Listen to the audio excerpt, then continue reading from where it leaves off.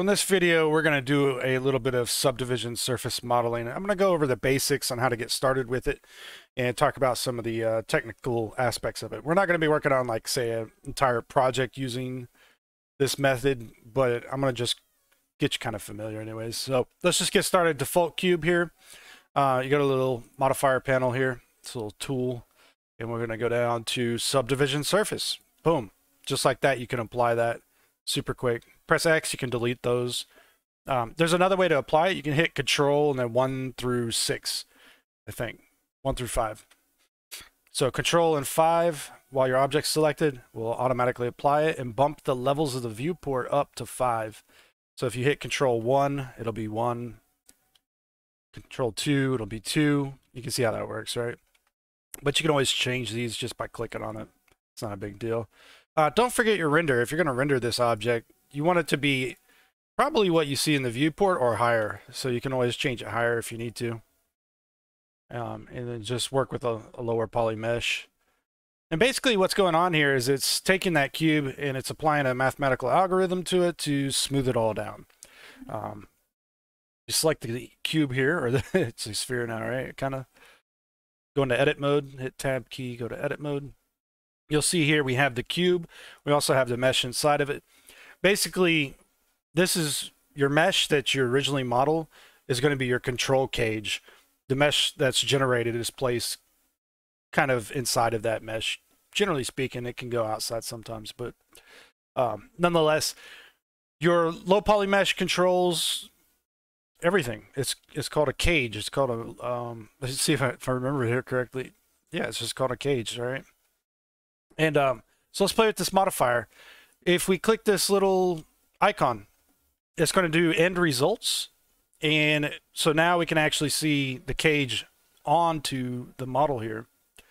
We can actually select it as such too. So if I just hit 2 and select edges, you'll see I can actually select those pieces. And I can do something like bevel this. So Control B, bevel it. You can see how it takes effect. Now, modeling like this seems like a good idea, but a lot of times it will actually mess you up because you'll have things you're making adjustments to, and then when you look at your cage again later on, you'll see that the cage is actually really messed up looking, and doesn't make a lot of sense. It's hard to select things and whatnot. So I don't recommend working with this on, but turn it on and off if you need to for certain situations. But normally what I would do in edit mode here, turn this one off, okay? This button is going to give you just a cage. All right, so you can work on just this base mesh model. And when you go back to object mode now, the subdivision still applies. You can turn it on and off in the viewport with this one. And that works with whether that cage is on or off. That works with this one as well, so keep that in mind. And then you can turn it on and off in the render. It's very simple. And so I'm going to press Alt-Z here, turn it off in edit mode, select a couple of these faces. I just want to show you kind of how this algorithm behaves. And you'll see that just 2 planes, or these sections of this box or cube anyways, kind of 2 planes connected together at a 90-degree angle. You'll see it creates like a Pringle shape almost. And this is fine, but it's smoothing between vertices basically. And so that's kind of the result you get. If you add like a loop cut, so Control R, add a loop cut, right click, right? And now you'll see that what you end up with is kind of the same deal here. But if I was to move this down, you get a lot more of that Pringle look going on, right? And so the idea behind using this method of modeling is that you can adjust your resolution of your model up or down as needed. So you can make everything as simple as possible, and the closer it is to the camera, you can just increase the render amount here, because you got to remember these are keyframeable. So I don't know if that's a word, but you can keyframe these, so you can adjust this as you animate. And so as your camera might get closer, you can use it like a semi-LOD system, if you would, like a. And you know, as you get closer to an object, maybe you want to do an extreme close-up, you can have super smooth geometry still. And then if you're further away when you're rendering an object, you don't need all that mesh. You can bump it down to what works, right? So something like this would be a lot nicer. even further away, you could just bump it down to nothing, you know, depending on how far away it is. And so that's kind of the general purpose behind it. And this is extremely useful for when you're doing like baking on low poly models for games, because you can get all that nice normal data, all these faces, the smoothing and everything onto your normal map. But nonetheless, so there's a couple different ways you can control the shapes that you're going to create. If you were to add loop cuts, a lot of people call these like control loops or whatever the case, you can see you can kind of strengthen up that corner section. And matter of fact, if you press G twice, you can slide an edge. You can push these right up to the edge here. And you can end up with a result like that, which looks nice at first glance, but there's this little button, optimal display. What we're looking at is the end result here, kind of applied to the low poly cage applied to the end result. So if we turn off optimal display, you'll see this is real dense right here now. Okay, so keep in mind, this kind of stuff can happen and occur while you're doing subdivision modeling. So if I was to just add a couple loop cuts up here, what you'll see, and down there, what you'll see is that when you do that, it's still pretty thick in there, but it kind of alleviates it a little bit. Just a tiny little bit. And those additional loops just do that. I don't know exactly why, but they do. But there's other ways to work, so just take this into consideration. In Blender, there's something called creasing edges. So if you press N, you'll see there's a mean crease here, a mean crease value. This works, but there's a caveat to it, and I'll explain that in a second. So this is your shape right now. And if you were to apply a crease to it, you can press Shift and E to start creasing. You can hold Control to snap it to different values, and say 0.8 here. You can see how it holds that corner kind of like the way we wanted it to, but when we look at the wireframe of it, the faces behave much more predictably here. They're not as bunched up, so they're not kind of crammed into that corner. The caveat is, even though this is a nicer result, usually and kind of generally speaking, if you're working in just Blender, that's fine. But if you're going from Blender to Maya to whatever else you might be using, Max, or this can be problematic because sometimes you might have a hard time transferring over your crease values to the other software. Not always the case, but this is why a lot of people recommend not actually using this and instead just zero it out. Oh, go back, come back. All right, just zero it out, and they'll actually use the control loops instead. In this way, no matter where this model goes, you always know what that edge will end up looking like, and you won't have any problems with it. Okay. So if you've ever seen people working and they say, you know, add loop cuts here or add control edges, this is what they're doing. You can use the crease tool as well. In conjunction with that, you can actually use both methods together. And it can be quite useful, so you can get even sharper edges with less values and stuff. So this does work, and it works nice. You can always shade things smooth. Voila, there you go. Now, another trick here I want to talk about real quick. We're going to just going to press Shift A and create a plane to kind of demonstrate this. There's a couple faces you need to keep in mind. There's, I'm just going to modify these real quick.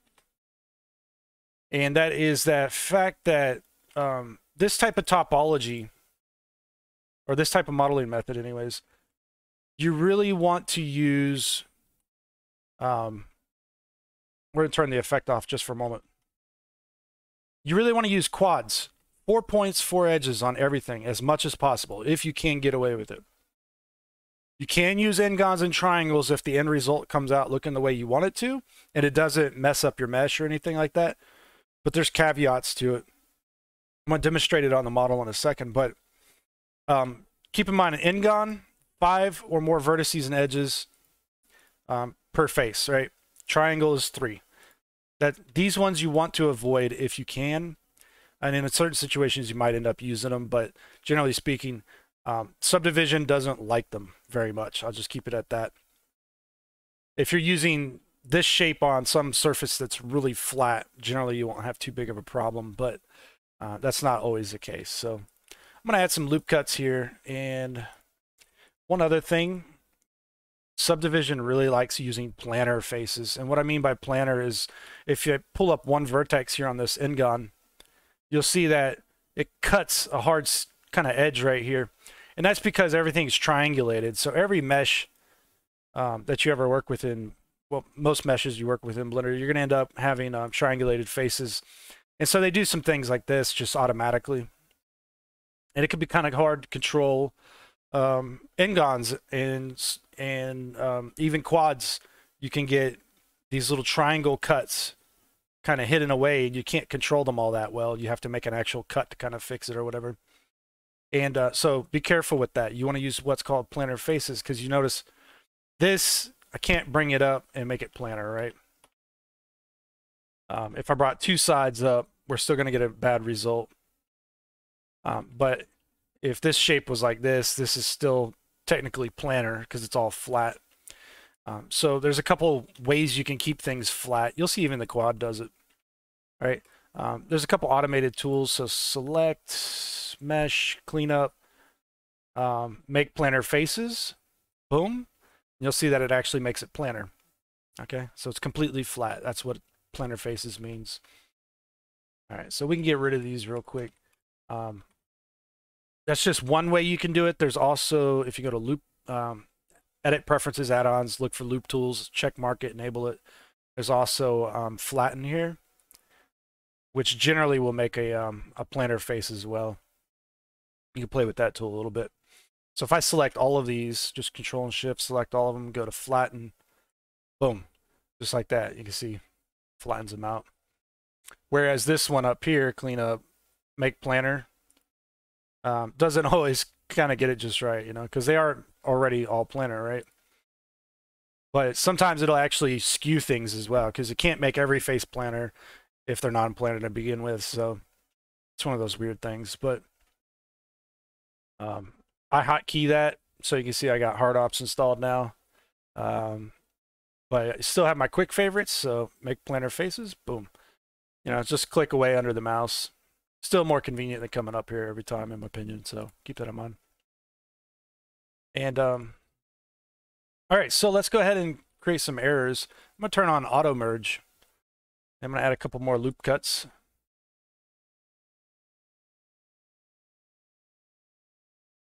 All right, so I'm gonna auto merge this section right up in there. So we have this vertice with all these, this vertex here with all these different edges coming out of it.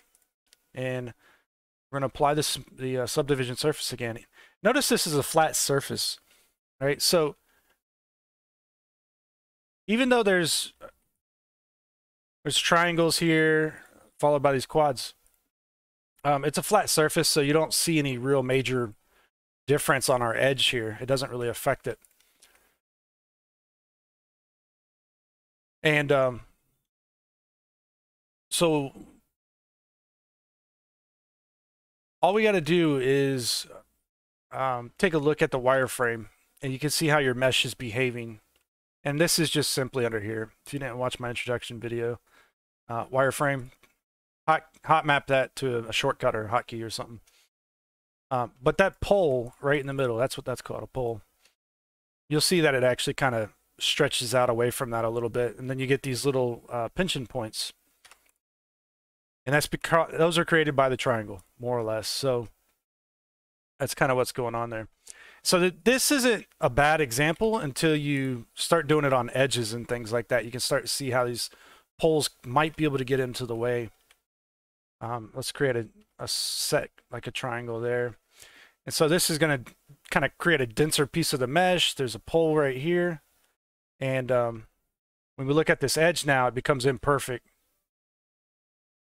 Just a tiny little bit. It's not too bad actually, but you can kind of geek things up and mess them up real quick. And you start creating these little poles and these little dense spots like this. So you have to be real methodical in how you're going to lay out your mesh and what you're going to do with it. And I am doing these tutorials live, so this is a recording that I'm doing if you're watching live, and also if you're watching this as a pre-recording, there's people asking me questions right now. So basically, the question came in, how easy you say learning Blender is. I'd say it's real easy, and actually subdivision modeling is probably one of the most challenging things I think you can do in 3D software. Like animation and stuff can be tedious to learn, but just learning how to work with these kinds of faces and stuff. So I'm using a knife tool right now, pressing K, hitting it with the knife tool. But it just depends on how much time and patience you have to learn this kind of stuff. It's not challenging otherwise. As long as you got good tutorials and stuff to watch, it's no problem. So I want to try to create a real bad error here. Let's just try dissolving all these edges. That should work. Okay, so this Ngon's creating what looks like a pole right in the center, followed by these pinching points over here. Let's move this one out a little. Press G twice, you can slide a single vertex. Okay, and so Ngons obviously won't let you run a loop through them. I think Blender tried to just fix this. They might have done it, they might have not. But they were supposed to make something like that anyways. Nonetheless, let's see what we got now. See how bad we geeked it up. Okay. These shapes can become real problematic on bins. That's why I keep trying to go for the bin. Something like this, perhaps. You can see it does not look good at all. Right? You start adding some other things like insets and extrusions in. You get some weird results. Like there's no control to this almost. Because of those shapes, Ngons and triangles tend to do this kind of thing. If you're not careful. You can't always fix things, so keep that in mind. Knife tool, press K. I hit E, so I can keep cutting usually. You see here. K and then E if I need to. Space bar to finish it out.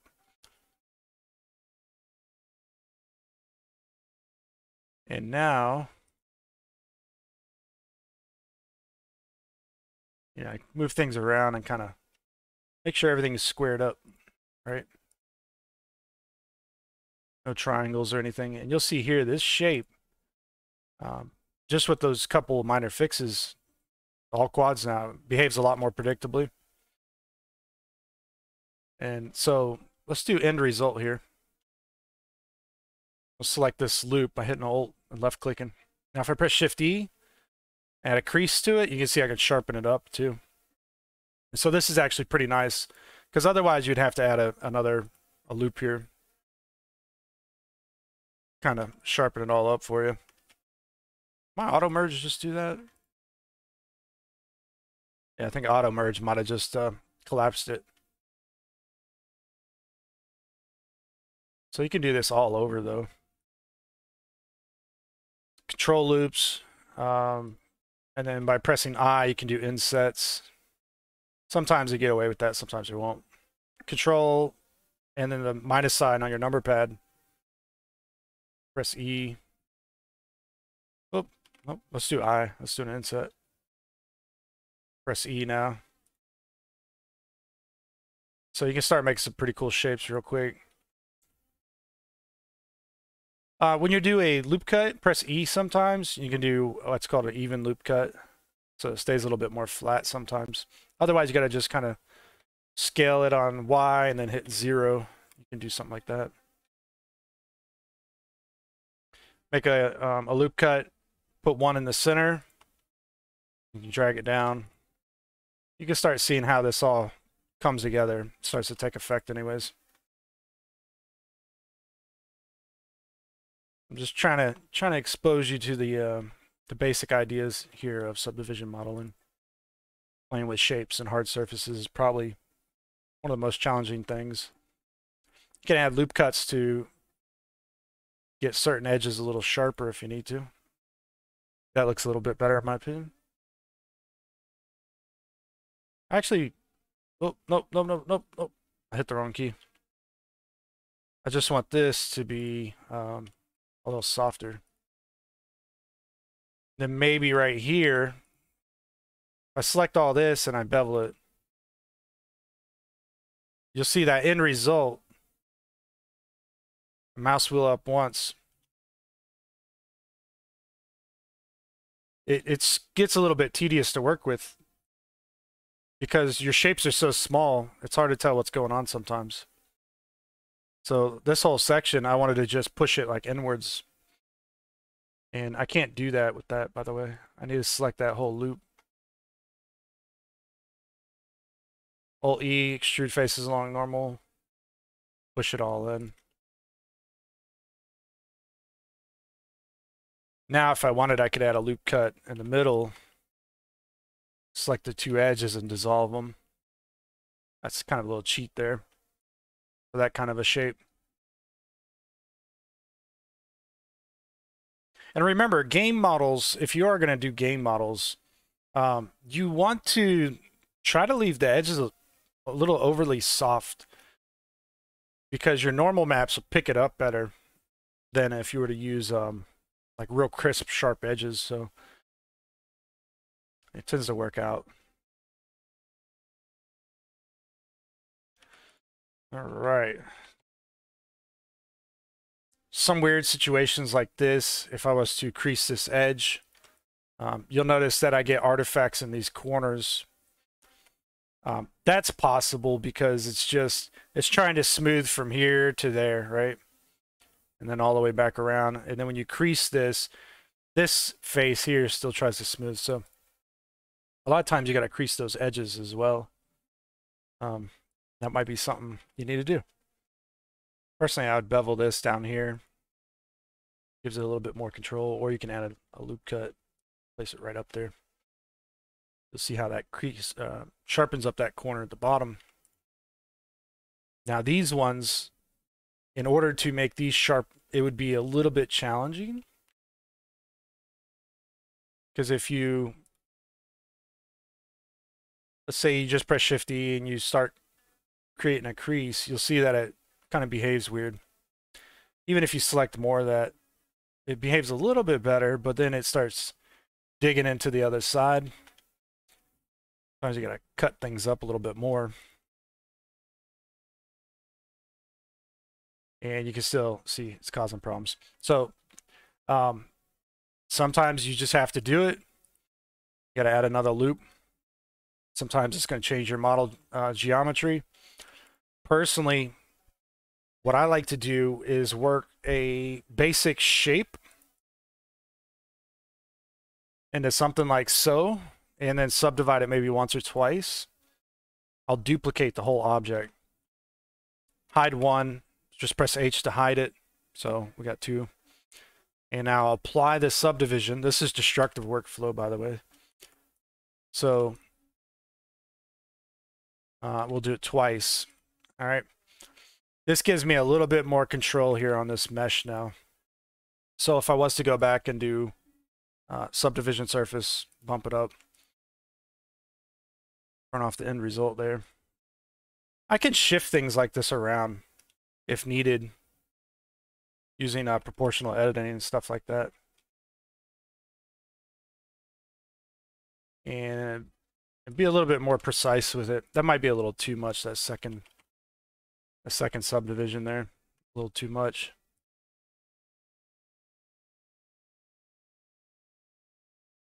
All right. So I might pull that corner a little. Let's see how it looks if I subdivide it now. Not quite as sharp as I want.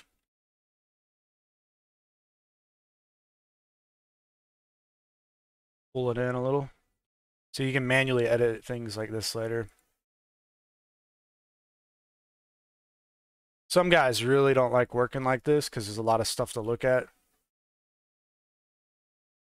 Personally, it doesn't bother me. And I'd probably move those on their normals, by the way. I wouldn't probably just kind of free eyeball it like that. But I can't crease those manually just by moving topology around. Say like this rises too much here.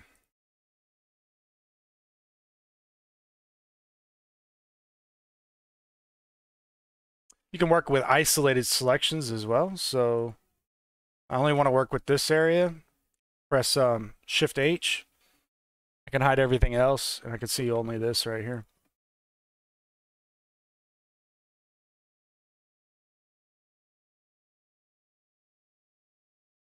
So I don't have to modify mesh that I don't want to. Press Alt H, unhides it. You'll see this doesn't change at all, only this side. Sometimes you run into this situation as well where like you're working on your model and you start doing one side and forget the other. So using mirrors, of course, is very powerful. So you can turn a mirror modifier on, and what it's doing is it's doubling up the mesh right now. Basically, you have to bisect it. That's going to cut it in half. And right now it's cut in half right here where I don't really want it to. So personally, what I like to do is I like to cut off excess. So I'll press Alt-Z so I can select all the way through, select all these vertices, press X and delete vertices. Oh, maybe I didn't have Alt-Z on. I didn't. All right. And something closer to that.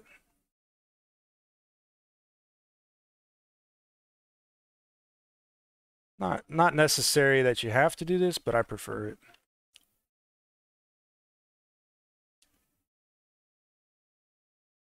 Okay, so it is bisecting, but it's basically killing itself off. You got to flip it. Keep that in mind as well. And some of these extra faces here we can clean up. Delete those. Oh. Here, let's do this. Select this edge. Alt, left click. Alt and left click. SX0. All right. The only problem with doing this is sometimes you might get this this kind of little pointy edge going. That does happen, fortunately. You can try to move things around a little bit and then put the subdivision below it. Put subdivision or the mirror above the subdivision. Kind of clean it up. Now this also lets you do something really cool, which is, let's say you grab these faces. If you were to press I and do an inset, you're used to this, or I twice, you can do that, right? But now you can do border selections. So you do I, hit B, and it will keep that border there. So you can push things in, remove middle sections if you need to. Do a lot of quick edits real quick. And so let's try rotating this a little. Nah, I don't like that. It's really only this face I don't like, or this vertex. So when you get into this, to your part of your model where you start just moving every individual vertex around, it's called pushing and pulling, or at least is what everybody used to call it, pushing and pulling verts or polys. And it's still an effective means of getting a job done. And keeping your models as clean as possible can help still. So even though we did subdivide this quite a bit, we can always select loops and just put an X on it. Oop, I keep using that modifier by accident. Dissolve those edges. Do some things like that. All right, so we can bump up the subdivision amount. There we go. Subdivision modeling in a nutshell. One more little kind of example here. We're going to create a cube, and I'm going to explain this one because originally, one of the original articles by Pixar talking about how to use open subdivision, they were kind of showing props from Toy Story, I think it was, something like that. And they use creasing, I believe, a lot because they only care about their in-house stuff, I think, for the most part. So, but something like this, you press I, do an inset, Control E, you can do bridge edge loops, create a cut in it. Now you can do a subdivision surface. You can see you can create like chain links super fast, things like that. But also, you can do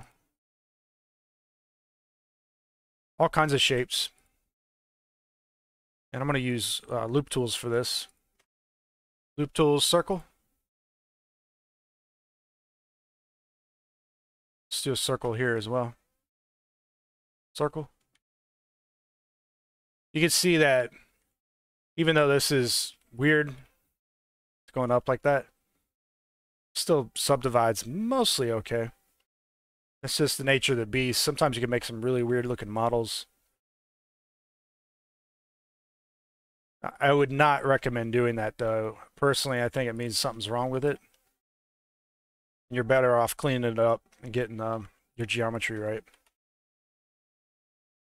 But it's not saying you can't use it. You certainly could if you wanted.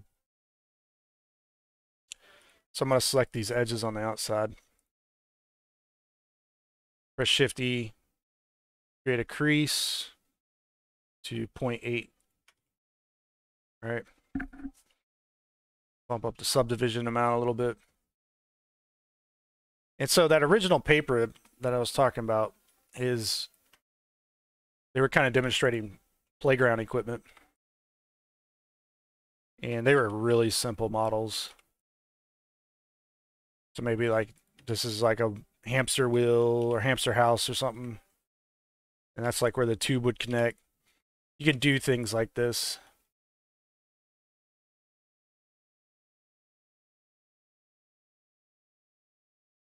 So I just copied that edge. I'm going to press P, separate the selection.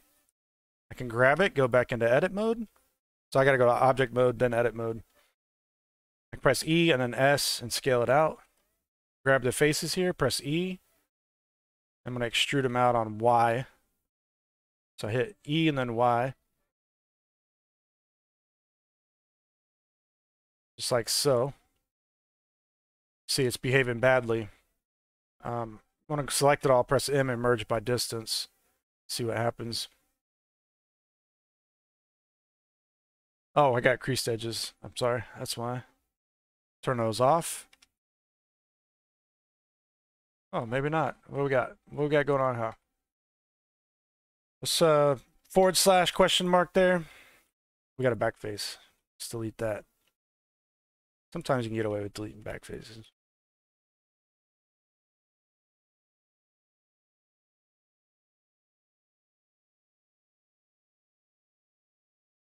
Let me select all of it, make sure this is at 0.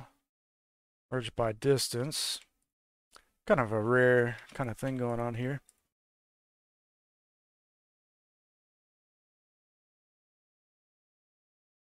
There's something going on here, and I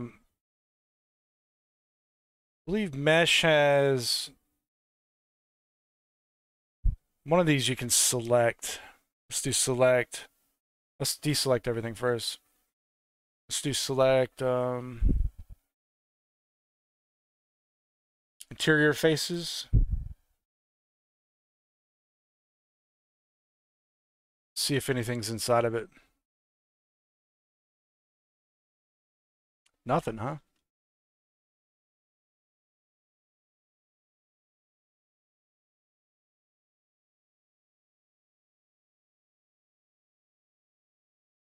All right. Something going on here. I'm not sure what. Oh, the normals might be backwards. Here. Go up here. Backface culling. There you go. Look. These normals are backwards. So that's backface culling, right? It's going to show you which way the normals are facing. Basically making them clear if it's the backside. I'm going to select it all, press Alt-N, and recalculate outside. So now they're all facing outwards. Ta-da! Only took a minute to figure out. Usually it's best to turn that off by default. You'll never question it if you do, but so you can make like plumbing and stuff here on the outside if needed. Alt-E, extrude faces along normals. You'll see here where it's kind of like that little ring section. This is a good time to use creasing if you wanted. So I'm going to hit it to 0.5. Makes it a little sharper. Shade it smooth, shade it smooth. The downside of working this way is look how many extra polygons you get throughout your model. So sometimes if you don't really need the fidelity of a subdivision model, you don't have to use it. And it might be quicker or easier to do it other ways. But that's a topic for a whole nother video, so I'm going to leave it here, and I hope you enjoyed watching. I'll check you out in the next one, all right?